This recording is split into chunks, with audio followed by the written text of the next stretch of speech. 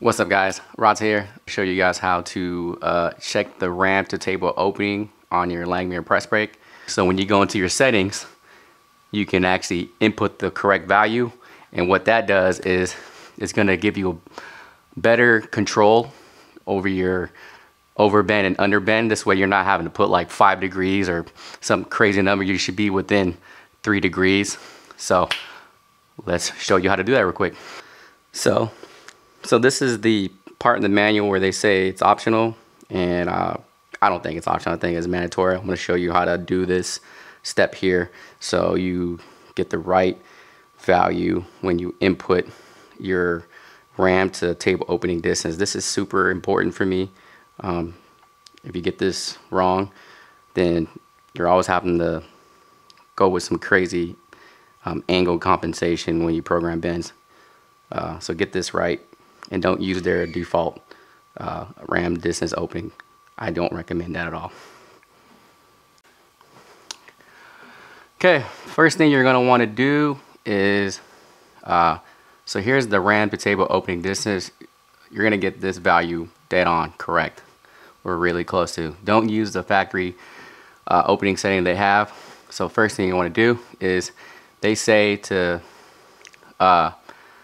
take this measurement minus your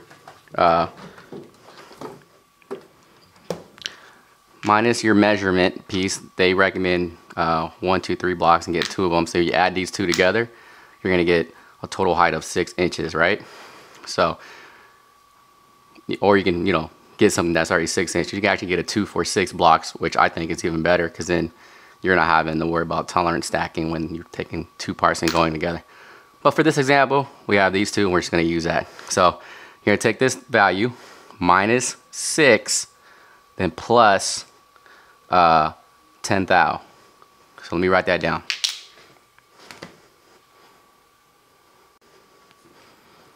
So our value for the ram to table opening is 8.346. Then you're gonna minus 6 inches, because that's our total height of our measuring device. And then you're going to plus 10 thou. So we got 2.356. Okay, remember that number. All right, let's go back to the press brake. And this is just based off of my ramp opening. Your number is going to be different, so your value is going to be different. So make sure your machine is homed, go into manual mode, and then where it says move to safety button operated, this Y ramp position, go in there and type negative 2.356. Okay? Make sure you put that negative. That's important. Hit OK. And then you're going to hit run. And then you're going to jog. It's going to jog down to that position. It's going to stop at negative 0.356. Okay? And you'll see right here, distance to go. And once this gets to 0, you've reached this negative here value here, which is here. Okay, perfect. Stop at the right height. Now you're going to get your 1, 2, 3 blocks, 2 of them, and you're going to measure the distance, or you put this through, and you're going to do it to where it slides through. Right now it's not, and on the other side you're going to check. Okay, so now what you're going to do next is move this incrementally back up 1 thou, so 0.001. So make sure you select that, and then you just go ram up, and then we're going to check, does it slide through? Nope, not yet. Keep going. Ram up. You're going to continue doing this until it slides through.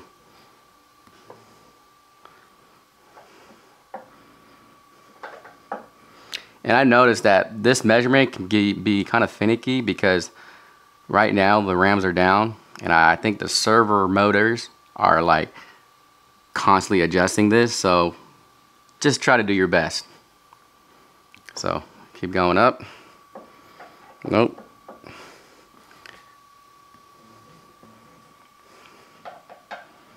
Oh, see how it slides through, and then when the machine pulses, it slides back out. So you just try to get your, see right there, sliding through. The other side is close, so we're gonna do one more up. One more. Maybe one more. And like I said, the ram is like constantly adjusting, so this measurement is a little finicky. All right, we're good on that side. We're good on that side. So let me show you a closer look. Okay. See that? It's like, shouldn't be able to see light through, right? That's right there. That's what you want. You want to make sure it passes on both sides as well. So that's like really close. And this is like really close, maybe off by like 0.0005. So I'm happy with that. Okay.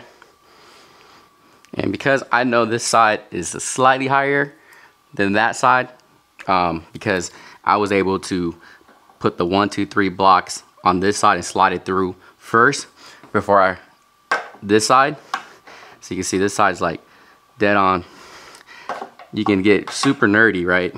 And you can use a feeler gauge and get really nerdy about how you want to go about getting this actual height measurement here.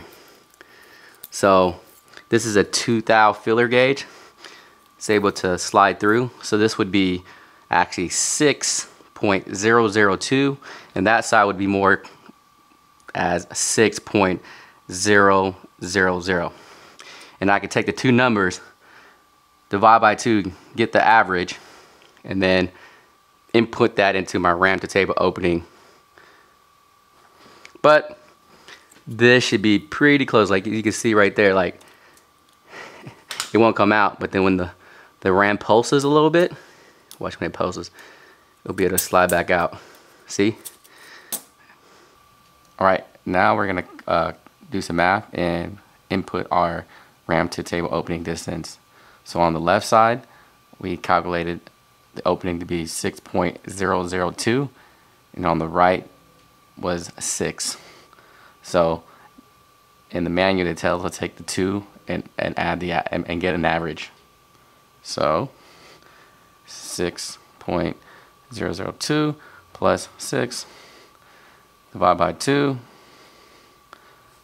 and then you add that number there. So plus 2.347. And that right there should be your new calculated number. 8. So, and then save it. And you're done. Now, let's say your left side was 6.007 and your right side was 6, and right there it's about 7 thou of deviation, and that's the maximum the manual will allow. If you get more, or if you just think 7 thou is too much, which in my mind 7 is a little bit too much from factory, I actually have a video to show you how to level out the press brake table so that you can get even tighter. In this particular case, it's 2 thou, which is great. If I wanted to tweak it more, I would try to go back and re-level my table to get it to where it has the same measurement on both sides to the T. But 2 thou should be pretty good. And that's it. So hopefully you guys learned something from this video on how to make your Langmuir press brake better If you want to upgrade some things to make it perform better, I'll leave some links or click here, one of these links here. That's it for me. Got to get back to work.